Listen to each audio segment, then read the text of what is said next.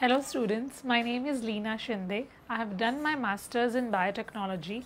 I have been teaching and training teachers for the last 10 years. I also deal with school operations and school management. Let us learn about the origin of life. Now that we are speaking about life, the first question that comes to anybody's mind is, what is life? Ask yourselves this. What is really life? Is it the way you want to live? Is it what you want to do? What is it really? Biologically, life is the power to reproduce and the power to maintain ourselves. That means that we can obtain nutrition, reproduce and grow. That is what life is. But it is not limited to this particular definition. A lot more aspects of life are discussed today. Now, we will learn about the universe and the origin of the solar system, because that's where we come from. I believe we are all star stuff. Most people believe that we are matter, but Einstein's theory of relativity states that E is equal to mc square. That means energy can be converted into matter, and we are the biggest example of this. We are not just matter, we are also energy, and this energy is coated by sheaths of matter. This is just another theory that I have and a lot of other people postulate. But really, let us look at what the universe is and how the origin of the solar system took place. Cosmos. The word is very difficult for some people to understand, but it is actually very easy. Cosmos is nothing but energy and matter and their coexistence, and we belong to the cosmos. The study of cosmos is known as cosmology. It is believed that the universe was formed due to a really big explosion that happened really long time ago, billions of years ago. This was the explosion of tightly packed matter. This theory is widely known as the Big Bang theory. Although the theory is one of the most accepted theories, there are scientists today who flout it, or there are scientists today who kind of hold controversies against this theory. If you ever watch TV, you also know that just because the word Big Bang is there is a serial called Big Bang, and there is this group of scientists who actually work on physics and are physicists and work on this theory. Now, as per this theory, this explosion that happened billions of years ago was singular. That means it has one point of contact. Of course, the universe expanded post this explosion.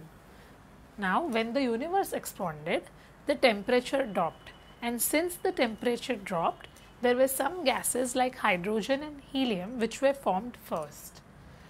As the cosmos cooled further, gases condensed, and under the gravitational pull, galaxies were formed.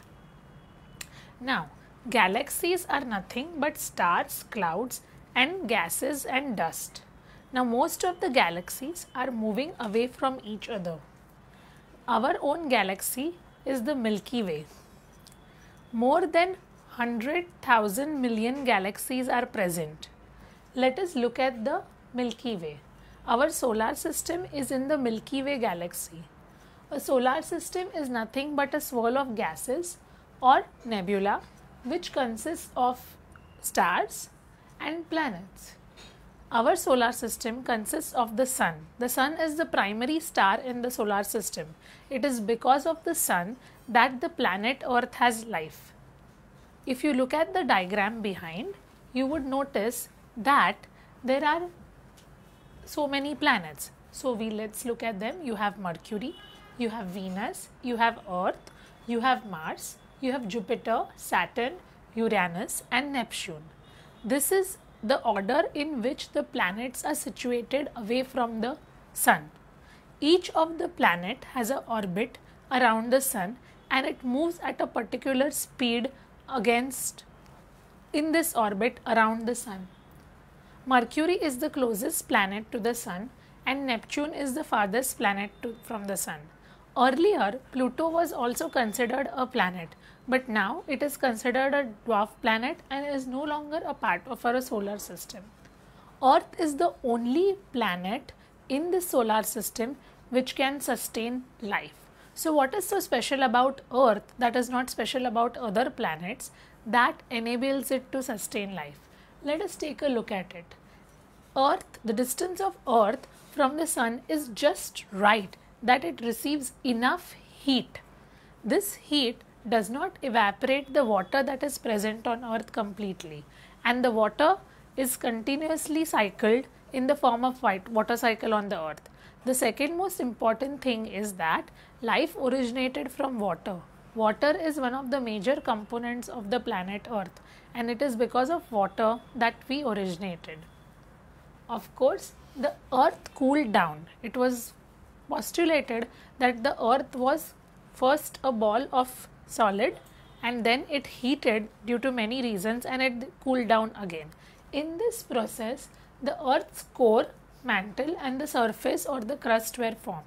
The core is made up of nickel, iron, copper and lead. The mantle is there. The surface contains the soil. This soil of course sustains some life like plants and other animals.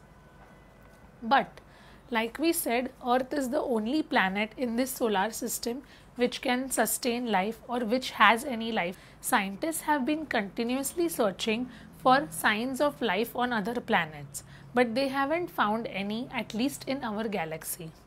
In fact, there were many expeditions that were sent to Mars, but we couldn't find any signs of life over there.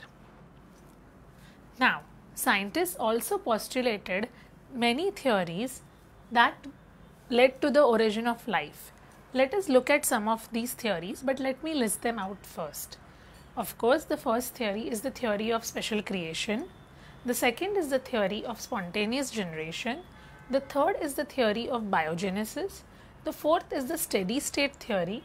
The fifth is the cosmozoan theory. And the sixth is the Oparin-Haldane theory. Let us take a look at each of these theories very carefully and in detail. Now, as the name suggests, the theory of special creation. Is there something special about it? Let's find out. As per the theory, life generated due to supernatural events. That means there was no natural cause due to which life generated or originated on Earth. Now God created life. Of course, this theory is most prevalent and most accepted across all religious civilizations. But it is again a religious theory. It has no evidence, but it is still widely accepted. In fact, according to the chapter of Genesis in the Bible, God created the world in 6 days. On the 6th day, He created man and the woman. The first man was Adam and the first woman was Eve, and it is through them that the human race developed. In Hinduism, it is believed that the Brahma created the world.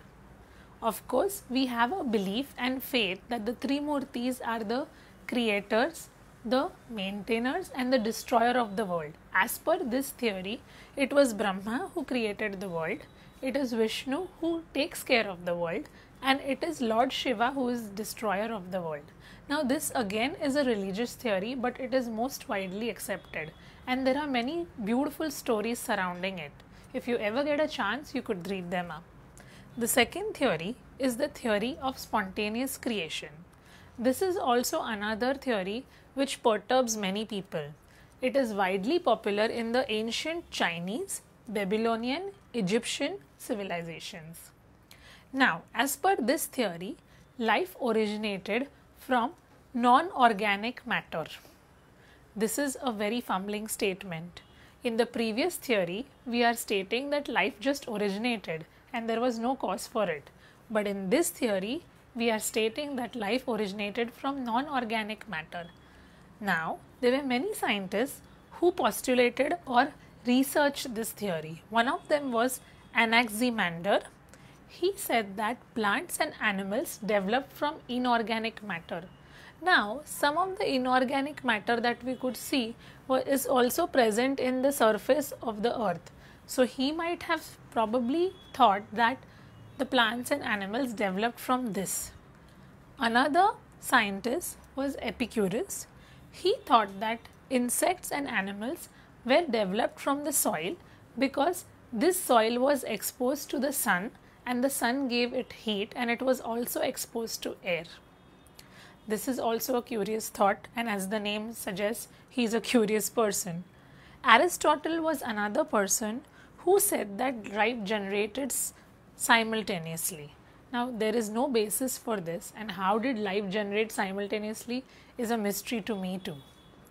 One of the scientists called Helmont said that life generated from human sweat and wheat bran. When human sweat and wheat bran were kept together, life generated. For me, this really sounds gross. I really don't know. And I wonder, where did human sweat come from and where did human bran come from? So, these are some of the theories that we are talking about. The first two theories that we spoke about have no scientific evidence as such, but still the first one is very widely accepted. Let us look at some of the other theories a little later.